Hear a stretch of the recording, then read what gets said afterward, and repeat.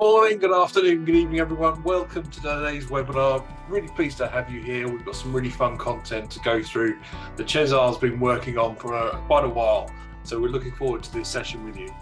Today, we're going to be talking about how to build your core loops in Machinations. So we're going to go through, we're going to talk about what core loops are.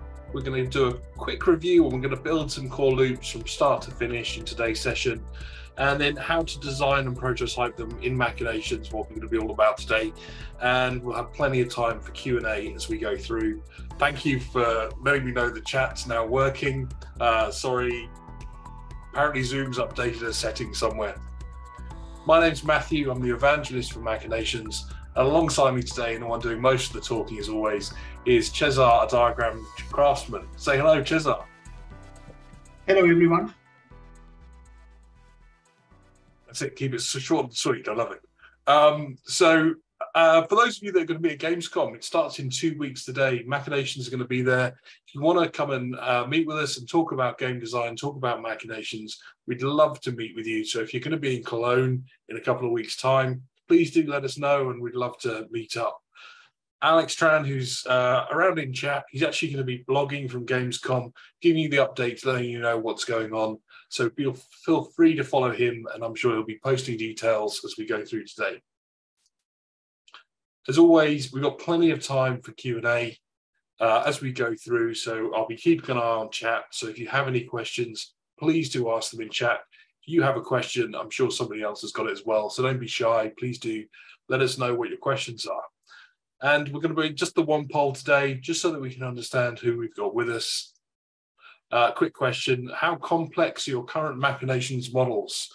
Oh, that's going to be not used Machinations yet. Simple doodles, a few mechanics and systems, or everything is in there. Excuse the typo, but let us know how complex your Machinations are so far. So we've got an idea of the skill set. We've really designed today's session to be ideal for people that are fairly new to Machinations. We're going to be walking through the objects as we go through and build them.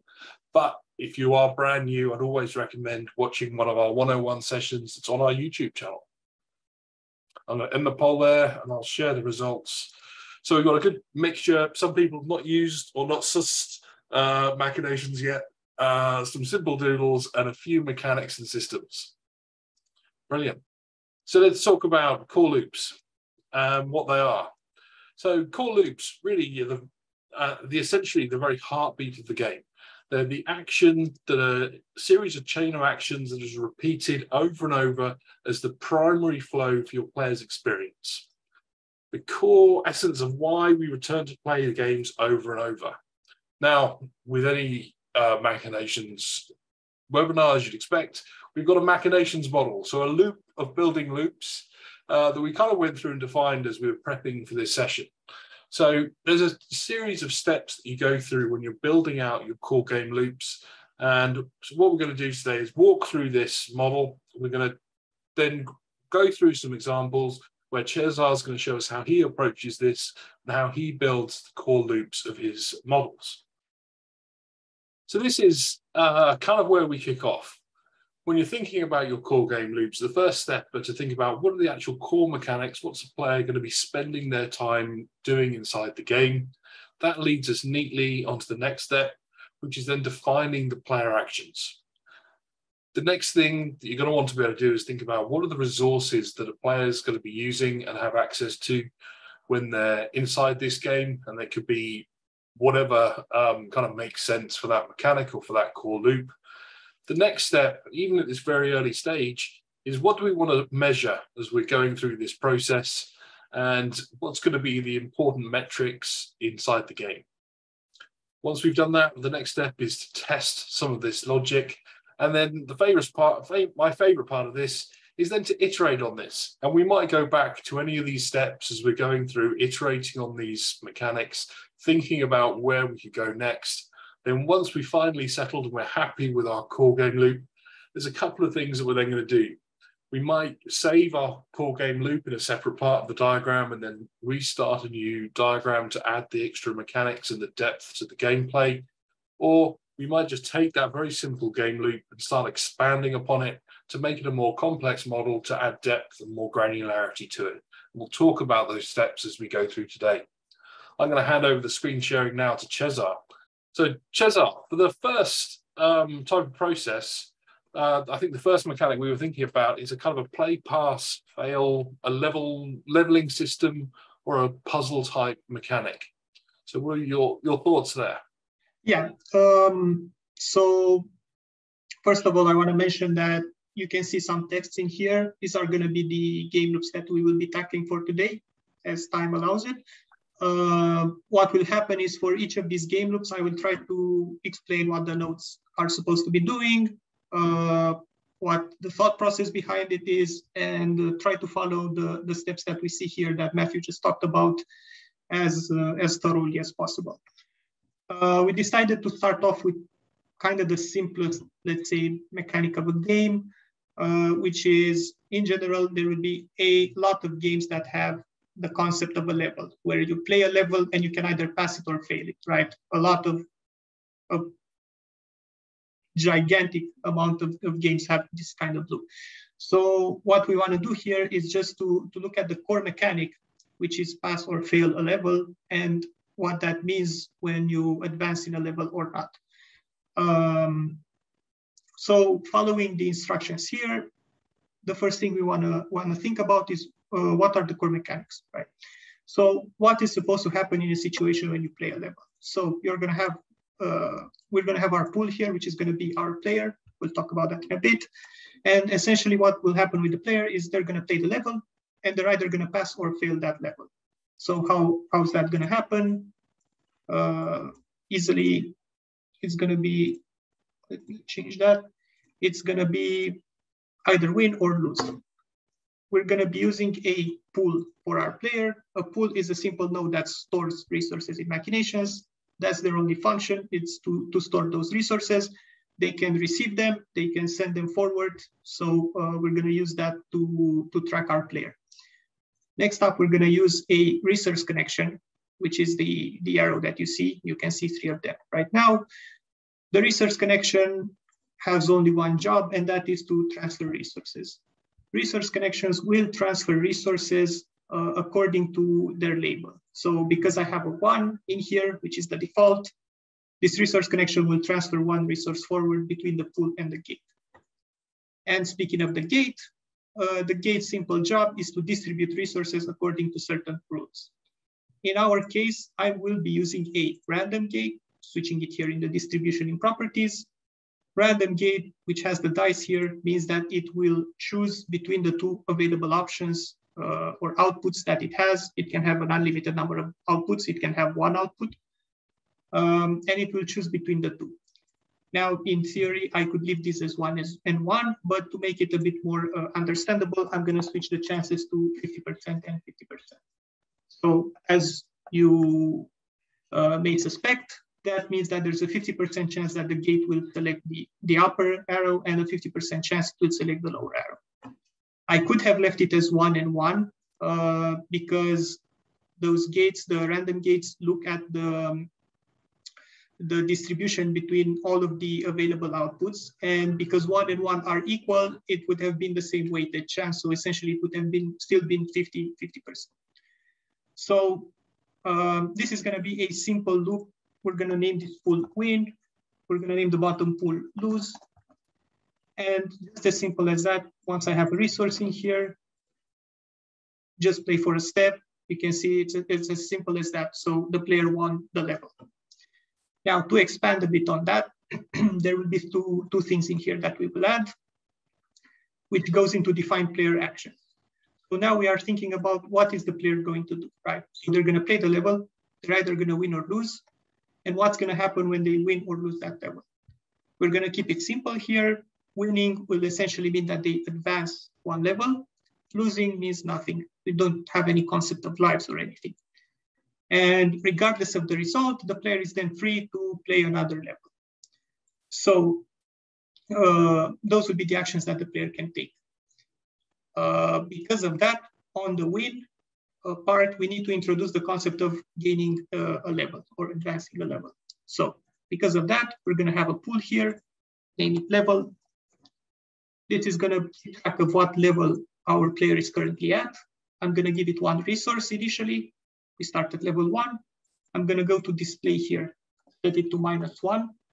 So you can see that instead of the token that I'm having here, I can see it as a number. So display of -1 means that whatever number is in here, I'm going to see it as a number instead of a token. And we're going to need to increase this level every time our player wins. How are we going to do that? We are going to use a source. You can see the source, which is the triangle. This node is only used to generate resources. That's its only function. So a source basically contains an infinite amount of resources, and they can generate resources according to your needs. That is their purpose.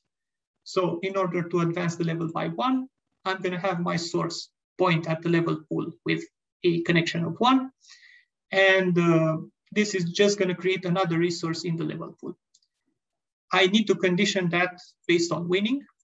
And the way I'm going to do that is I'm going to have the win pool actually trigger the source.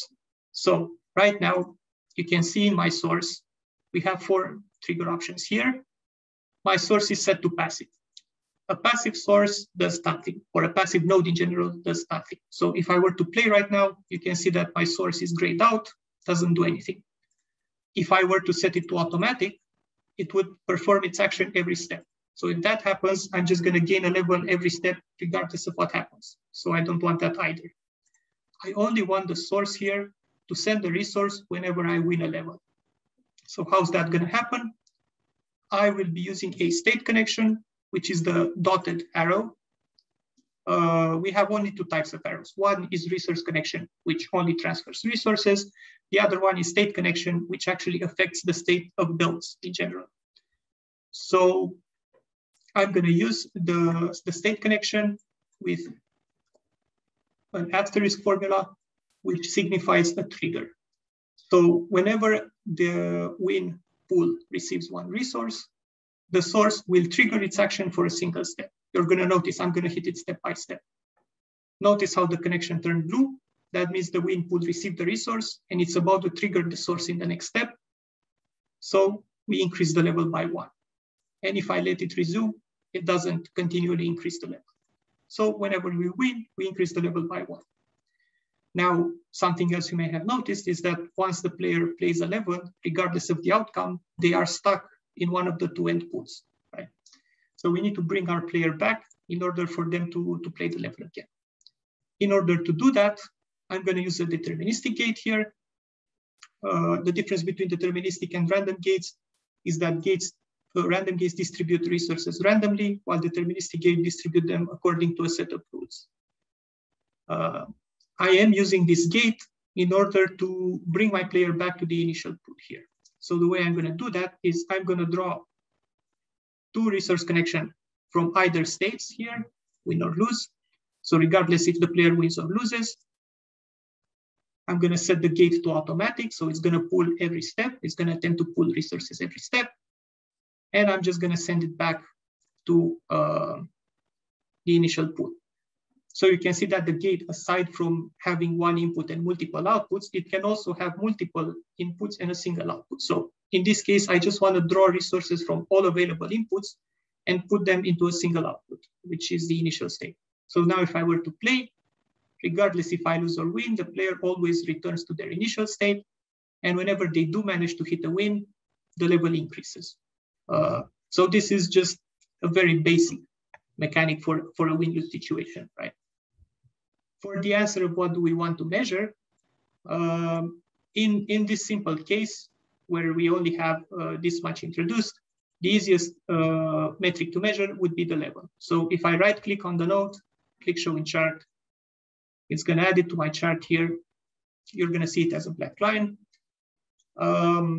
Essentially, 1 game will mean 2 steps for us, right? Because 1 step needs for the resource to choose win or lose, and the second step is for the resource to return to its original position.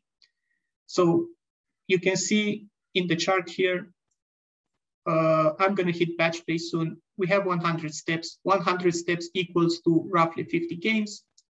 if I hit 20 batch plays, it's going to be 20 simulations of 100 steps that would be returned instant. So I'm just going to do that. You're going to see a bunch of numbers. You're going to see the chart firing up. After it finishes, you're going to see on the left here, it's at 85%. After it finishes, we can go and check some interesting things here. In our indicators, we can see our average, our minimum, our maximum value. So what do we notice in this chart is that our level after 100 steps is at around, let me try and snap to the, okay, 26.65. So for a 50% win rate level, on average, our player got to level 26 in 50 games. Our unluckiest player got to 19 and our luckiest player got to 34, as we can all see. So of course, we can notice that the trend is pretty linear for the average. That's because there's no really deeper logic in the win-lose besides just the 50-50. In reality, if we want to expand this model, we can add a difficulty factor based on level. Let's say more advanced levels are more difficult. We can give the player certain boosts. We can add a win rate in here just to see how the player is doing and so on and so forth. So we can clearly expand from this. But as a simple nucleus for your model, this would be the starting point where you create your level and then expand upon it. And Matthew, I think this would be a good time for questions if there are any. Perfect. So please do drop any questions into the chat. Let me just see. Spawning creation of resources is a problem. How do you schedule this process and how do you allocate resources across the map? Also, how does the abundance / scarcity change according to level? So in this very, very simple model, there's no real complexity to it, just the very core loop. What you would then do to this model is probably the first mechanic you'd look at is the difficulty. So you probably want to create some kind of system that would control how complex or easy each level is. And you'd create some kind of way of manipulating those percentages so that it's not just a 50-50 chance for every game or every level the player plays. It would be slightly different. Then potentially looking at adding in other types of mechanics. Maybe you're aiming at a free-to-play game and you want to then look at how you'd add in some kind of monetization feature like boosts or hints or something that would increase your win chance, and you'd add those mechanics in there and then test to see how fast the player is going to progress through the content. Obviously, there's huge amounts of data that we can then start to create, even with a model this simple, in terms of if you're monetizing with ads, how many ads is a player going to watch as they go through this journey, or how many ad opportunities are there?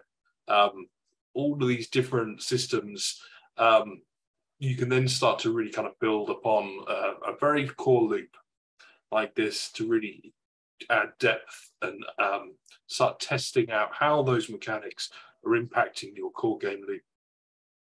Perfect. I just want to mention that what we're building here, I don't know if any of you in the audience has ever played Path of Exile. Like, imagine the Path of Exile skill tree.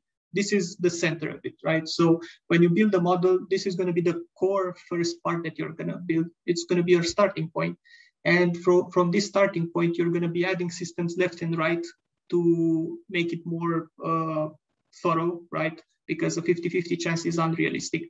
So whenever you say, okay, you won a level, so you're going to get some rewards. That means you're going to add a small reward system on top here for winning. When you lose, maybe you have a life system. You're going to add a small life system on the bottom, right? The chances change with the level increase. The rewards maybe change with level increase, and so on and so forth. Those are things that you add, but they all start from this core center of your diagram. You know? And what we're aiming to build right now is this core center of the diagram. So getting a few questions on kind of how we would expand this, but actually I think what we're going to do, we're going to move on to the next mechanic, and I think we'll, as we go through building out some more of these core game loops, I think it'll help answer a lot of these questions. One question that's come in, is there a way we can simulate how much time a process would take? For example, I'd like to balance the amount of time it would take for a player to generate enough resources to upgrade to the next tier but does Machinations offer any option to modify the amount of time these loops would take? So again, Machinations is Turing complete, so it means that anything you can think of, you can build inside Machinations. So just as we added in here that a source that goes to the level, so every time they win a game, they pass a level, we could build something very, very similar for how much time does it take for a player to play a level.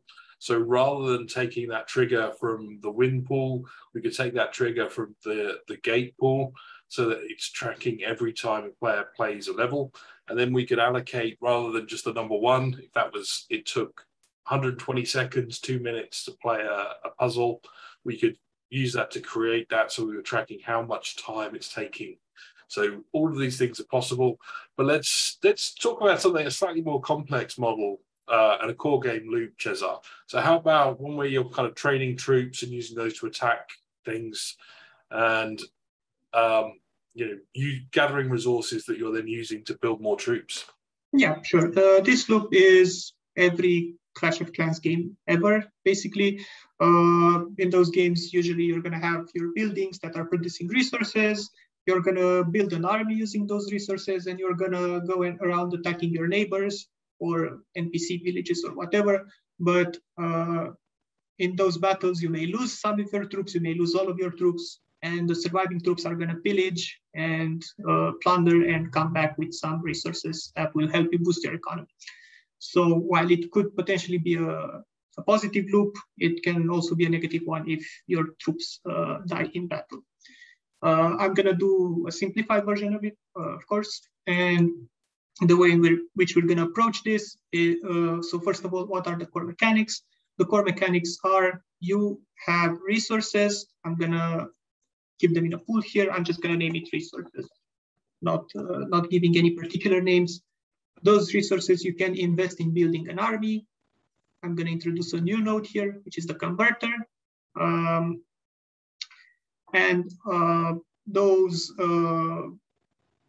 Those resources can be converted into soldiers, as I said, and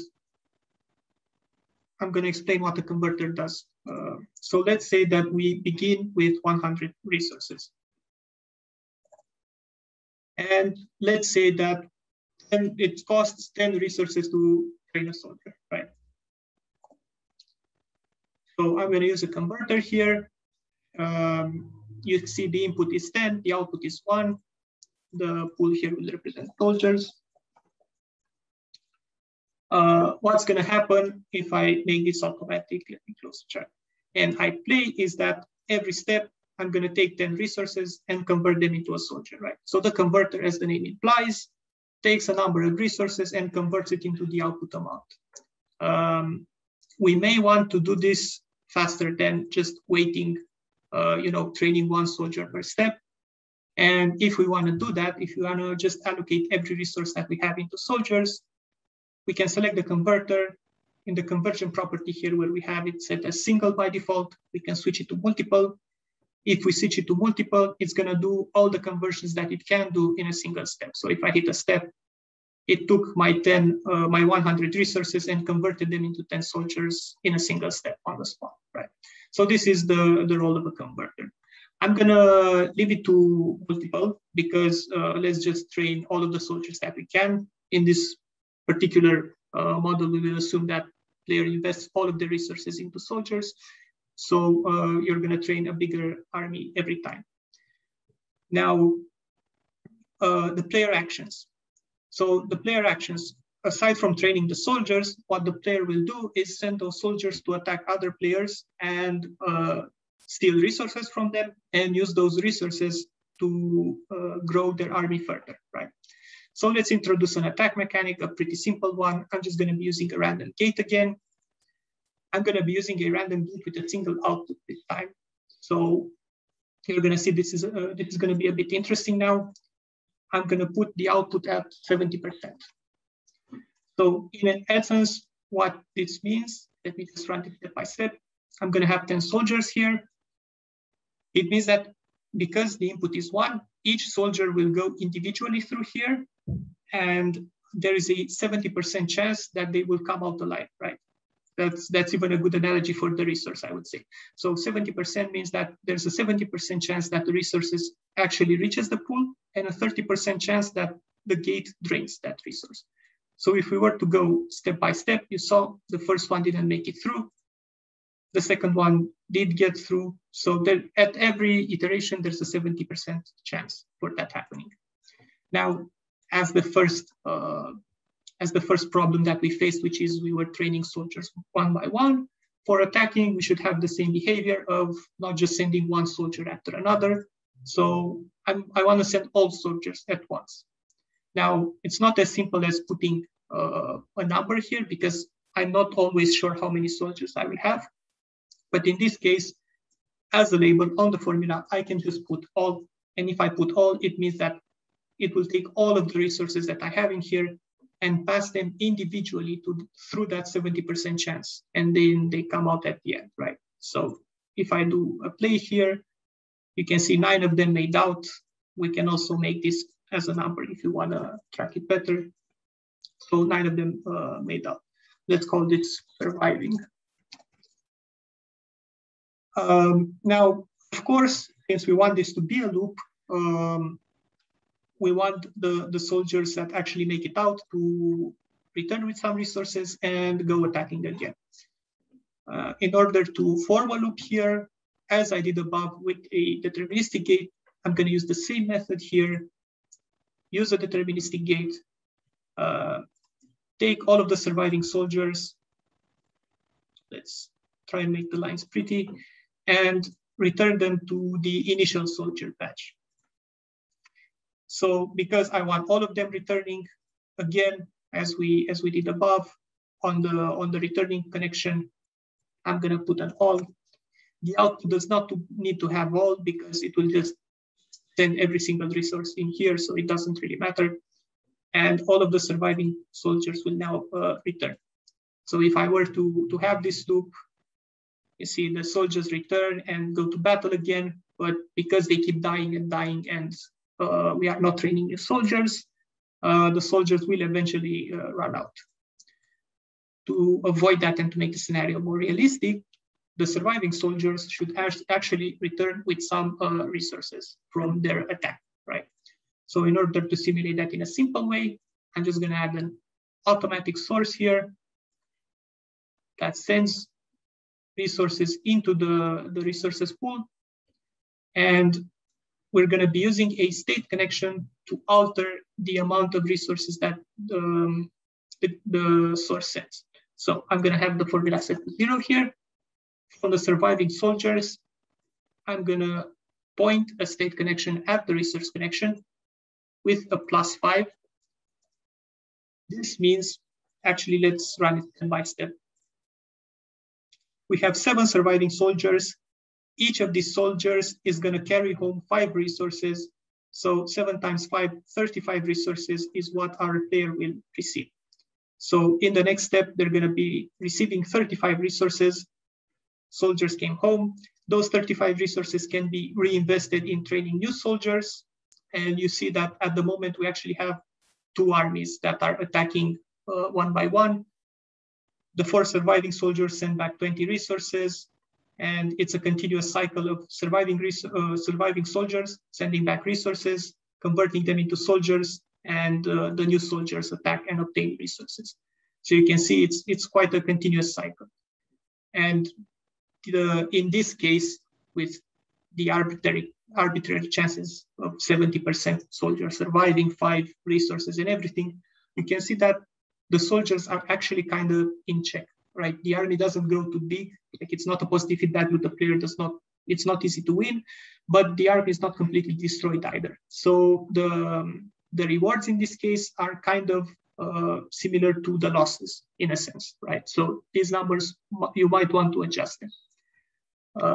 Obviously, if we were to go in depth here, there can be a lot more that can be said.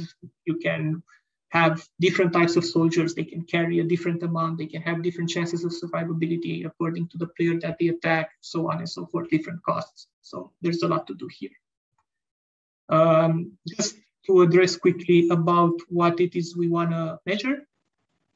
So what we want to measure is the total amount of troops that we have.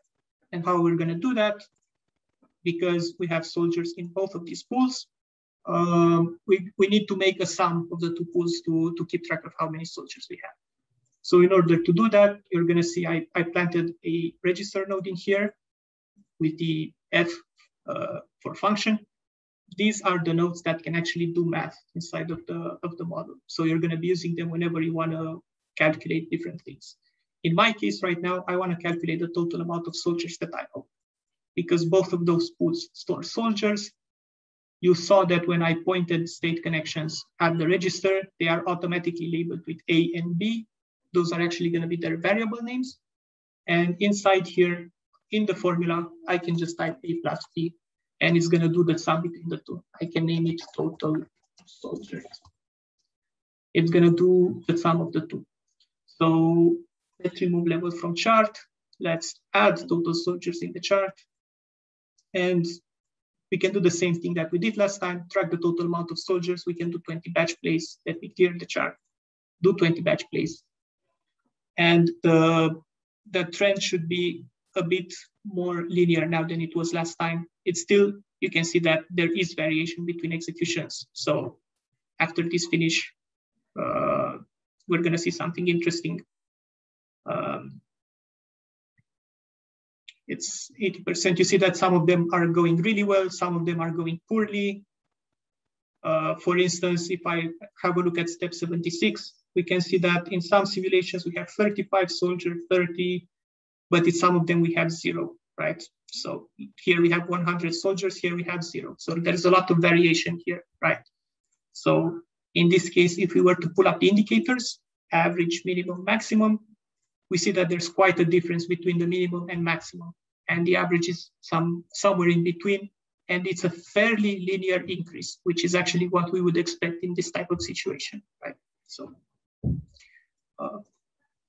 now I think it's great example of really kind of understanding how Monte Carlo and how randomness can impact these models. And one of the great use cases of Machinations is that ability to kind of spot those positive reinforcement loops.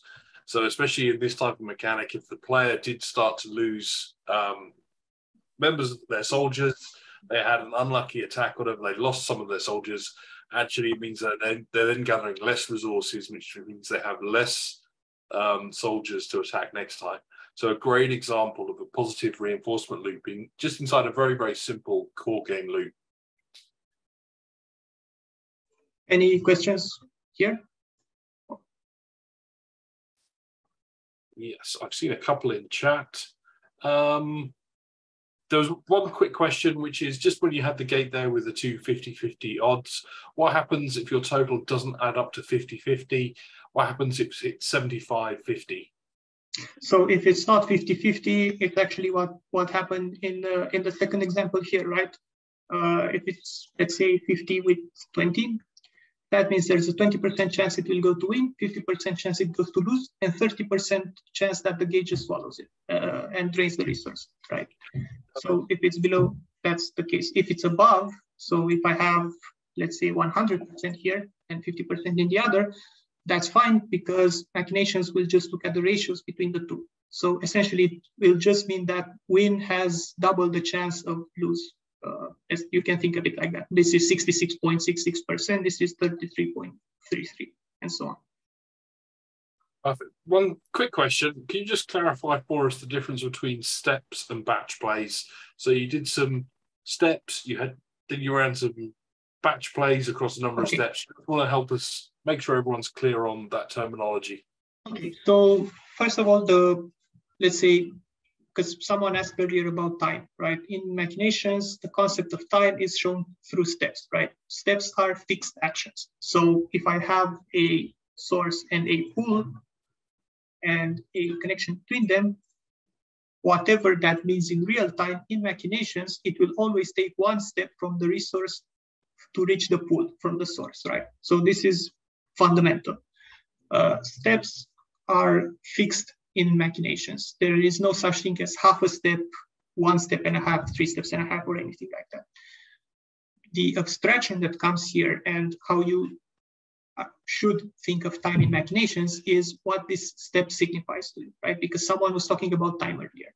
In our case, in the first example, one step meant one game, right? One game in reality can mean 5 minutes, can mean 10 minutes, can mean 1 hour, depending on the game, obviously. It can have a variable duration. It can be between 30 minutes and 1 hour, like in mobile games, right? So it's important for you to think of what that step means. Another approach I could have had here, for instance, is to say, okay, one step is I'm going to simulate a day. And that would have meant that I would have just, let's say our player plays 10 games per day, right? I just put 10 resources in here, put them all on the formula. And now this is one day. I have 8 wins and 2 losses. So this is another way to look at it, right? But it still only happens in a step. So the step is the fundamental time in Machinations, right? It's what it means to do an action. An action is always done in a single step.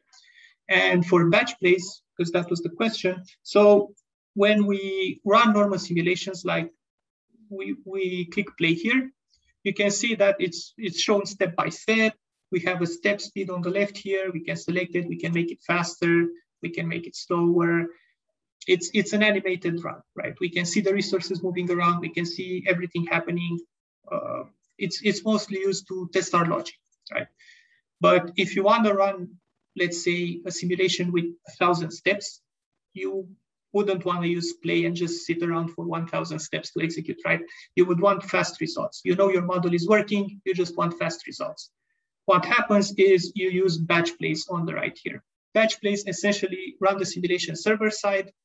Everything, the logic still works exactly the same as in an interactive play, but you get your results way faster because they're executed server side, and we don't, the animations are not playing and everything, right? And also you can select the number of batch plays that you can do. You can see that when I did batch plays so far, I used a batch of 20. So you can see that on the left here, I actually have 20 separate executions of 100 steps, right? I can select them individually and we can see them. So we can look at them individually. We can look at them as a whole, right? We can look at the averages. So the batch plays is just a quicker method for executing and getting fast results. So in this example, this was, we did 20 simulations in one batch play. So yes. that was equivalent to 20 players going through the first 100 battles. Exactly.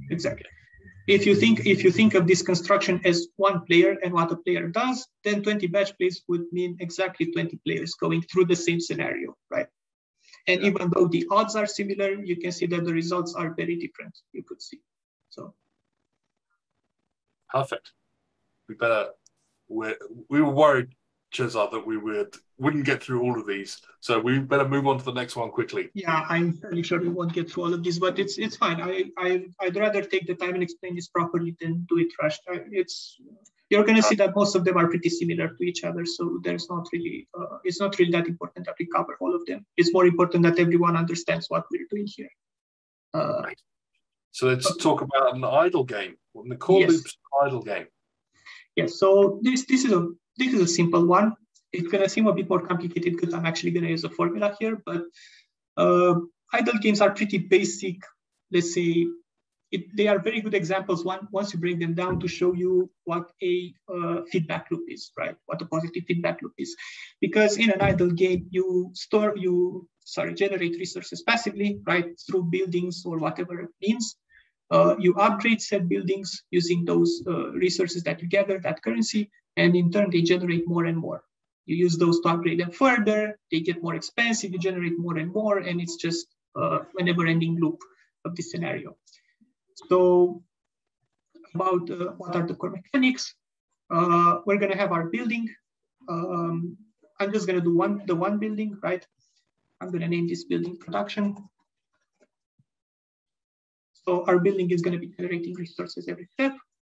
We're going to store these in a pool as we did until now. So this is going to be currency. Let's say that they start producing 5 currency per step level 1. So in an idle game, again, you can do this like if the production is per second, you can have it as 1 step is 1 sec. If you want to do it more thoroughly, let's say I want to do it per minute, I can just say that it produces 5 times 60 in a single step, right? So I can even write it like this, it's fine. It will produce the 300. So again, it's up to you how you abstract your steps. I'm just going to leave it as 5. And that currency, we're going to upgrade our building, and we're going to use a converter to upgrade the building, right? We're going to turn our currency into level. So this is going to be building level. This is going to be upgrade.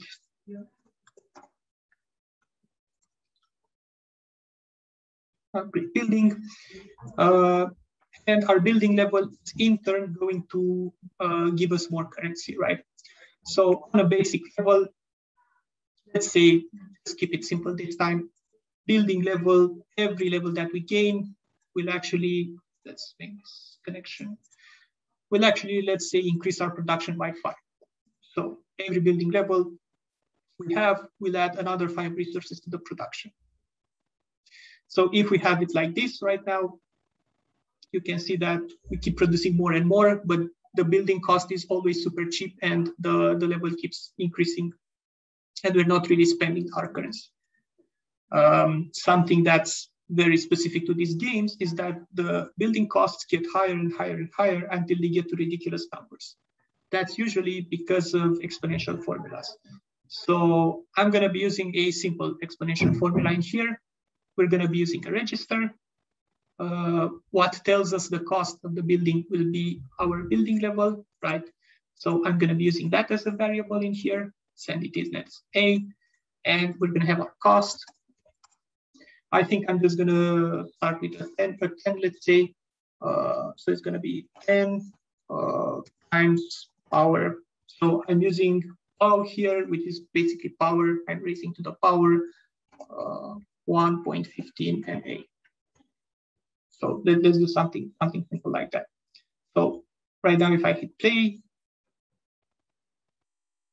and you see that the initial cost is 10, and whenever I gain a level, the cost increases. Let's also have it show it in a prettier way. So we see the cost increasing every time. You're going to have to do that a little bit slow, because that's a brand new feature you just clicked on really quickly. Sorry, so yeah, okay. Just explain that a little bit more.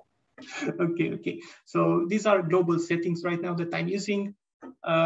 You see, let's say that when I draw a connection, you're going to see that it's a straight line. If I actually go to my global settings and change the connection that I want, so change the connection style here. If I were to draw the same connection again, you see that even on the left side here, it's shown at the new connection style, right? So I can select it every time. I can select it to remember the last connection. And for the decimals that I just had in here, results decimals, because this was something that we were struggling with. If I leave it as all, you're going to see that the cost will increase every time, and at some point the numbers will, become very, very small and hard to read. What you can do in this case is have the display be a bit smaller. You can choose here the number of decimals if you want. So I just use that. You're not losing any decimals, yes. Not getting rid of them. It's just how they're displayed on the screen. Yes, it's just a display function. But in our case, I kind of use this. It's not really useful here, and I'm going to show you why in just a second. So what we want is for this to become the cost of upgrading, right? And aside, it's not worth putting a +1 in here. We can just put an equal, which essentially means overwrite. And what that's going to do, you see that the 10 just overwrites the output. So you see the connection is 1 here. Once I hit step, it's 10. When the cost will increase, it becomes 11.5 and so on. What I want to show here and what's going to happen at some point, now it's going to happen. So it requires 13.22 resources here. I'm going to attempt to draw that, and you're going to see that nothing's going to come out for building level. See? So why is that happening? It's because resources cannot be transferred in decimals, right? This is a very important thing. We cannot transfer half of a resource. We can only transfer integer resources. In my case here, my converter on whatever step it was was expecting 13.22 resources, right? Like it is right now. It's expecting 13.22 resources. I cannot transfer integer, I cannot transfer decimals. So what Machinations does for the resource connection is it rounds to the nearest integer. So it will round to 13. I will send 13 resources forward, but the converter is expecting this amount, right? So it's not going to convert into anything. How do we bypass this problem? Because we are rounding. The simplest way to do it is to just add a round function into our register here, and this just rounds the number for us, right? And processes it before going to the connection. And now because it's 13 and it will always be rounded, it's always able to do it. So you see the cost is increasing exponentially. It's quite slow at the beginning, but in time it gets really big. And I actually, that aside from building level, this time I actually want to track the cost just to show how it looks like.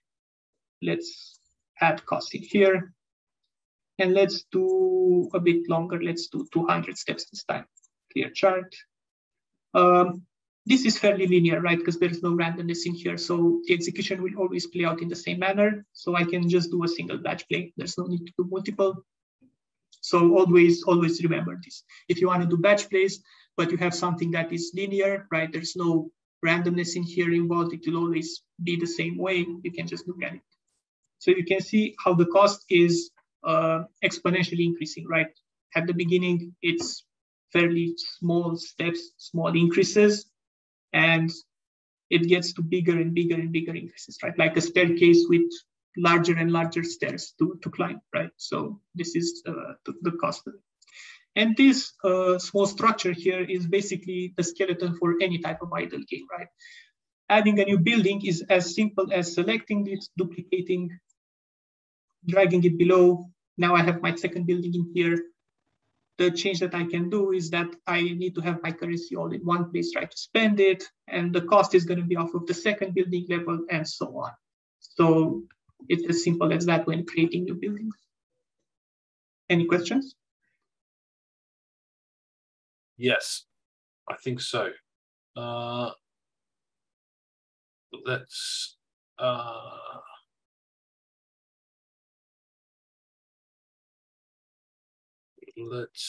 see. Sorry. The power function, there's power, like 2 in the power of 3 is 8.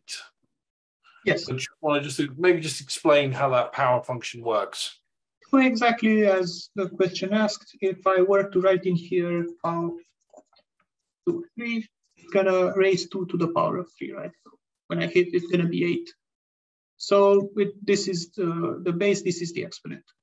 In my case, you're gonna see this a lot, especially in idle games or any type of exponential functions where you have 1 point small amount that raises to the level.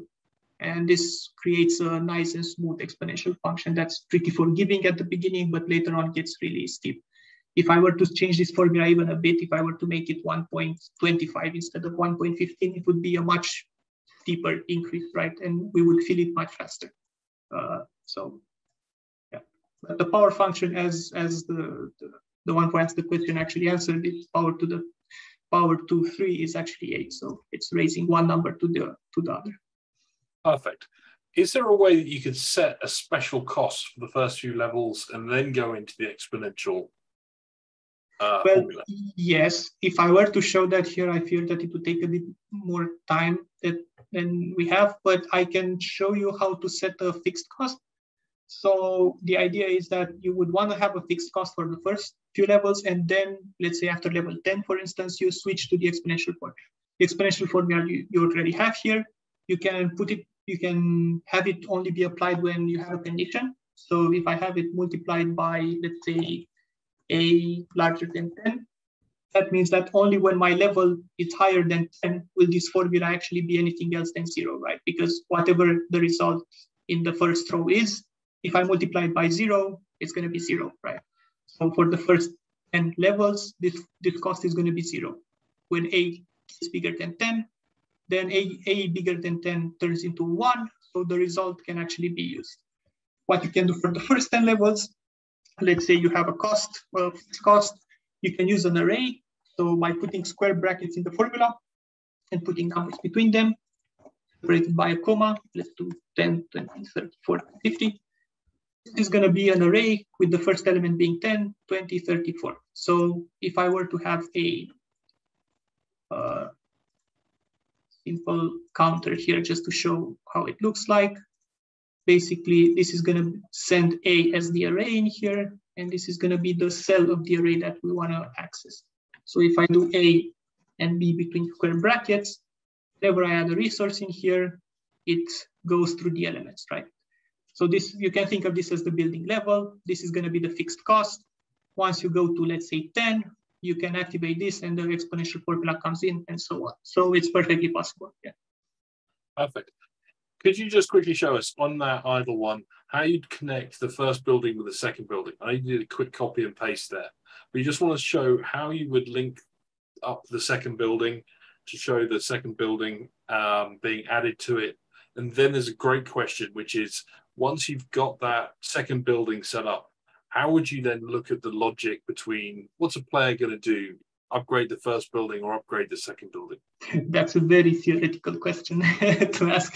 But yeah, essentially what I did earlier is you can right click here and you're going to have a bunch of, you can do copy paste if you want. You can so you duplicate. highlight it all first, duplicate it, copy it. Sorry? So you highlighted it all first. Yes, I highlighted, then you can copy or duplicate it. I duplicated it, but I used the shortcut Control D, right? So it just gives you, it gives me a copy of it. It's all selected, so I can drag it, you know, as a whole around. Yeah, and then so the whole system is pretty similar. The difference would be that we are using the same currency pool, so I would probably drag the currency somewhere in the middle here. It's not going to look pretty, by the way. And just move this aside. I use the same currency to upgrade both of the buildings. Now, you ask, how do I decide the logic? So what you've got there now is, so actually, do you want to just show the how that works at the moment? Yeah, I can show. What that would do to the production if you hit play on that at the moment. So imagine. Sorry, I have the new cost in here. Just a second. So let me remove the condition. Okay. Yeah, let's do step by step actually. We have 10 resources in here, right? And we have two possible upgrades. What it's going to do right now is going to select the first one. And it's going to select the first one because this is a bit more complicated discussion, but when you select a node here on the top right, you're going to see a number. This represents the ID of the node on the diagram, right? When you have decisions to be made where you have to choose one, let's say, or Machinations rather has to choose one of two possible outcomes, it will always prefer the node with the lower ID, right? In reality, if I had 20 resources here, I would just send to both of them. But because I have only 10, I need to choose one of them. It chose the node with the lower ID, which is the one on the top. Now that I have 10 resources, I don't have enough for upgrading the first building, but I have enough for the second one. So I'm just going to choose the second one, right? So this is up to you. You can either let Machinations choose. So Machinations will kind of choose the most cheap option, right? It will, now that I have 15, I'm going to send to the one on the top. Machinations usually chooses the most cheap option, right? But you can also implement some sort of deeper logic here. I don't want to really go into detail, but you can do something like the more you upgrade the building, the less likely it is that you will upgrade it, right? Maybe stop at level 20 because it's no longer profitable, you know, simple rules like that. But that's up to you mostly. Perfect. Let me clean up the list. I think we've got some other questions coming in. Yeah, we can do questions. It's fine. Actually, I think they're kind of commenting back on that same piece, which is someone saying, yes, you could use a percentage to randomize the player choice. So you could, rather than those converters as automatic, you could set them as passive, then maybe use a gate to trigger them either randomly, or you could apply some further logic to it. But for a core game loop, this is a great way of kind of building this out to show this is the core functionality that's going to be central to the gameplay. But I think we're going to need a part 2 for this webinar. We're not even halfway there. I think so. And it's been 1 hour. And I think this is a great way of kind of maybe we round it up there. What I'm going to do right now is actually I'm going to make this one public, and I'm going to share the link for it so everybody can see the model, all of the models that Cesar came up with for today's session. I'm going to post that onto my community profile right now. Boom, there it is. So I'm going to drop the link of this into the chat so everybody can see what we're doing, and then I'm going to jump back and have a look at some of the questions that we've had come through while I've been doing that. So right there's a link to my community page, which is showing that model. We came up with 8 different models. So we came up with, walk us through just what the other ones are. In fact, do you want to open up the final model I just posted? Yeah, let me open up my version here. There's a bunch of, this is it. Okay. So we have a bunch of models in here. What was about to follow was the basic crafting loop. Do you want me to walk through them briefly? I think just pretty briefly, yeah, just to give people an idea of what you've got here, so that when they look, they can have. So the basic crafting loop is essentially players are gathering resources, right, with a random amount. D20 represents a dice with 20 faces. So at each step, it's like I'm throwing a 20-sided dice, and I'm getting the result here. So I'm going to get between 1 and 20 resources each step. And I'm using those resources to craft potions. You can see that converters can have multiple outputs, inputs can have multiple inputs, using those ingredients to craft potions. And there's a chance I'm going to use those potions in battle or wherever else. So I can adjust the drop rates here. I can adjust the potion cost and maybe make sure that the player does not have too many or too few potions. So this is for the potion part. For the racing game car upgrade loop, I actually went back to one of my favorites of all time, which is the Need for Speed Most Wanted from 2005, which is players go racing. They, based on the race, they get an amount of cash. They can use that cash to upgrade their car. By upgrading their car, they are able to enter better races, right? And by entering better races, so you can see here when they upgrade in the next step, they can enter better races. Better races have better prizes, so you get better, you get more money to upgrade your car gets better, and it's a continuous loop of going into higher level races and getting better rewards, right? And the cost of upgrading your car also increases. So this is just a simple loop for a racing car game, but it does not have to be a racing car game, right? It can be any type of game that uses this type of mechanic.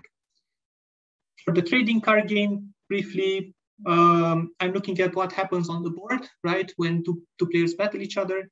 What happens is that on their turn, a player will play cards and will use those cards to attack the other player. Then the next turn comes, the second player can play their own cards. They can remove the first player's cards. They can attack the first player.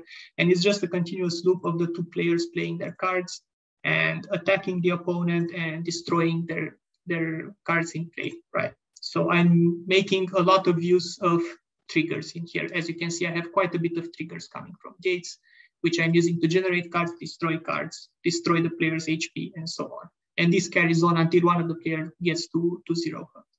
So pretty basic loop. For the mining game loop, this one I took inspiration from Minecraft, kind of.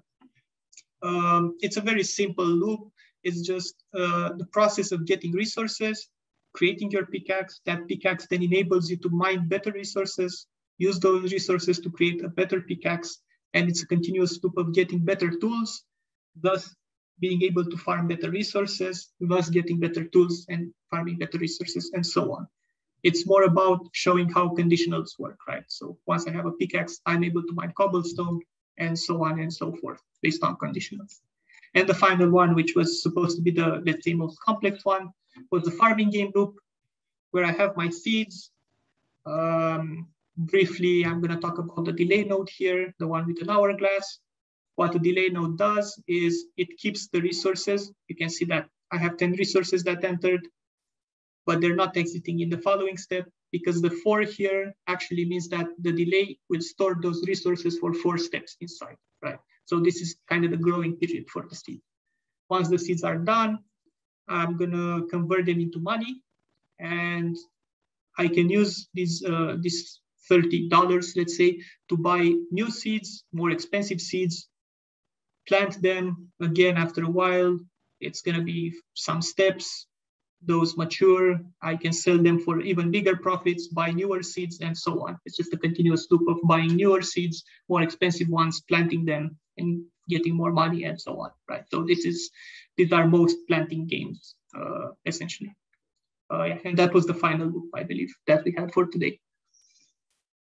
Perfect. Thank you, Cesar. A couple of quick questions. First one is, how complicated is it to prevent the soldiers from attacking simultaneously as troops returning?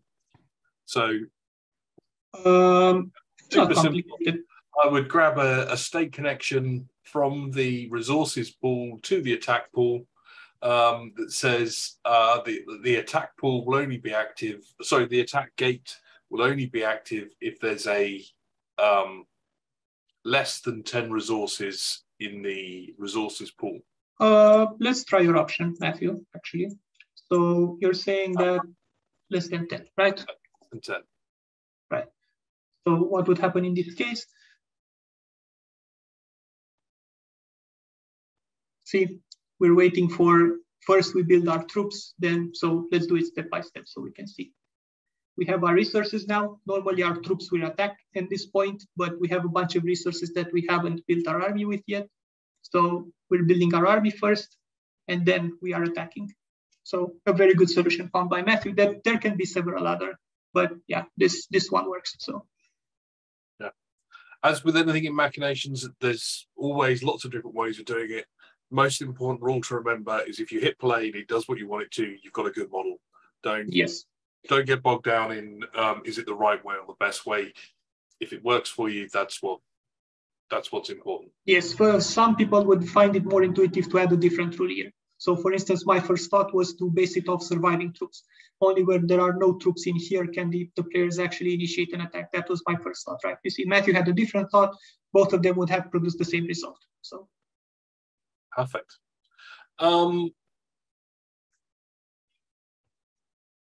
Seeing all diagrams doing their steps when using batch play, wondering if I can specifically select which part to play, maybe via layers. Now, I know Stefan's left, but for the recording, we'll answer this question anyway.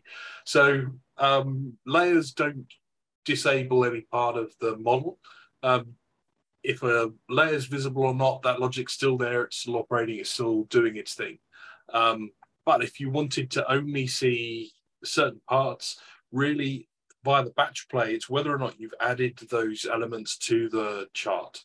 So if you've added that object or that register to the chart, it's going to show up in the chart, but you can then select what you've been doing. So as we've been going through today, each time Cesar's looked at the chart, he's turned off the last object, turned on or added to the chart the next object he wants to track, the important metric, and then run the batch plays that way. Anything you add to that, Cesar? No, that's fine. I can just explain what the layers are for people that don't know. You see that we have an option here for layers. You can see that I have a background layer, which is my general layer. I can hide it and show it. I can generate new layers, untitled. I'm selecting my nodes here. I have an option, move selection to layer. If I choose to hide it, I can hide it, but it's still working in the background. So if I hit play, you're still going to be seeing resources going back and forth. So it's still working in the background. It's just used for clearing visual clutter. So those are the layers that Matthew was talking about. Perfect.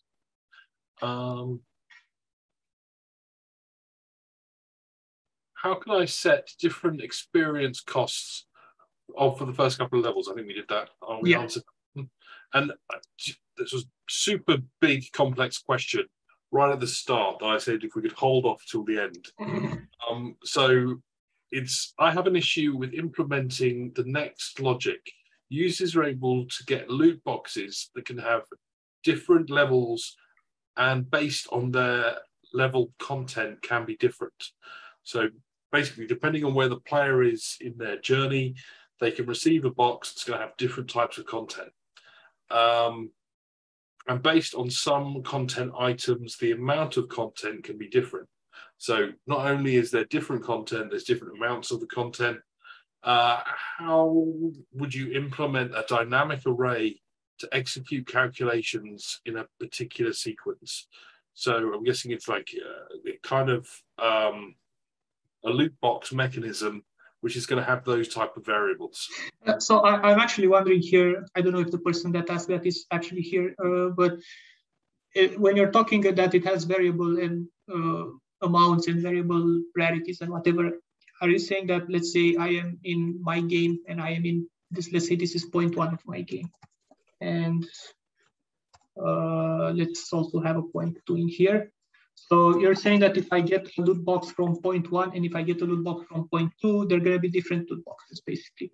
But my question is this loot box that I received from 0.1. So if I get this loot box, are the contents of this particular loot box from 0.1, do they have the same possibilities of prizes inside or not?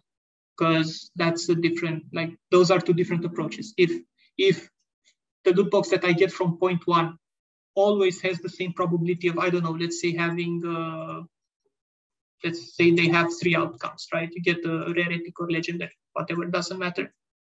And you have a random gate in here, and you have your 3 chances. I'll just leave it as 1, 1, 1. So the loot box that comes from 0.1 will also always have one of these 3 outcomes, right? So I don't know if that's the case or not. What you made it sound like is you have your loot box, and your loot box actually has to go through a series of decisions to decide what it contains. So this is basically, if I were to open a loot box, this is me opening the loot box. This is my first decision, which is I will have to decide how many items there are in here, right? So this would be my first decision, which is basically, do I have, let's say, 3, 4, 5 items? Then if I have 3 items, I have another decision to make, which is rarity. Are they going to be rare items? Are they going to be epic items, and so on? So it looks to me, it's either one of the two. Either you know what your loot box is giving you, in which case from that point you can just offer the player that loot box with those outcomes, or you decide on the spot, in which case it's going to be a branch of different decisions that the loot box takes in order to reach a final value, right? That's the way I see it. Does it make sense, at least to you, Matthew? I hope. Yeah, no, I think that's great. I mean, there are so many different ways of kind of looking at that type of logic, and I think you've shown a couple of those kind of options. If you, depending on kind of what the results that you want to simulate. So I'm guessing that what you want to be able to test and the important metrics that you want to be able to understand is how does your logic for your loot crate system work, or loot boxes? How does that work? How does that impact the player progression? So really it's all about kind of building out the mechanics that simulate your loot system in the best way. There's 2 examples there. There's probably another half dozen at least different ways you could approach the same thing. But it's all about kind of building up the logic so that it's simulating it in the right way. You could do this with arrays where you had a player level and you had a player level or their progression. So it was based off of their level and a few other things.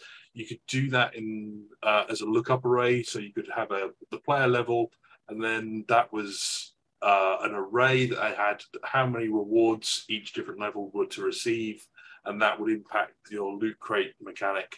And if you use the method on top and you are worried that it would take too many steps to reach a final result, you can skip the pools here, right? And just send the results straight into the gate, right? Because the gates are executed mid-step. So you're not losing any time. Basically, it will reach the end result in a single step if you want to do it that way. So I think this is the best option for you. You can condition all of these outputs based on, as you said, player level, place in game, whatever the criteria is. You can condition all of these outputs, and then you are only left with the ones that are actually possible for the player's current state, right? So I think that would be the best option for it. Perfect. this has been a really great session. We've really enjoyed this today. One question I have is if anybody would like us to do another one of these sessions, either just looking at game loops and we could go through some more of these in some more detail, or if there's any particular genre you'd like us to focus on and maybe expand out a little bit more, please do let us know in the chat or in feedback, or just get into contact with us. We're always looking for ideas of what content to create in these sessions that people are most interested in. So please do let us know in the Discord, let us know in the Slack or in the chat, anything you'd be really interested in us doing. An RPG skill tree would be interesting to explore. We can certainly do that. We can certainly do that, yeah. I don't think we've done anything on that. That's what I was thinking right now. Have we actually done this or not? Because it sounds like something we did. I don't remember. It might have been a webinar. It might have been a YouTube live streaming, if there's any OG in the audience who remembers those. Yeah, skill trees. All right, done. Me and Cesar will come up with some skill tree ideas and do one of those in one of the next sessions. Okay, so just to kind of wrap up today's session, we really enjoyed it today. This has been great. Thanks for everybody's input as we've been going through. Your questions always add so much value to these processes. Please do, if you're at Gamescom, get in contact with us. We'd love to meet with you. We love talking to game designers about Machinations, and just love to get your feedback on Machinations as well. So please do come and say hi to us and look out for us there. We'll drop in the links for our amazing YouTube channel where this video will be posted up next week sometime. I've already posted the link to the system. We've posted the Discord links. What have I forgotten to do, Cesar? There's always something I've forgotten at the end of these sessions. We'll remember it after we close the session, I'm sure. That's true. I'll remember it the second I click the finish button. How important can it be if you've forgotten it? Come on. That's true. Well, thank you very much, everybody. Please do enjoy the rest of your day, and we look forward to chatting with you soon and seeing you in one of the next sessions.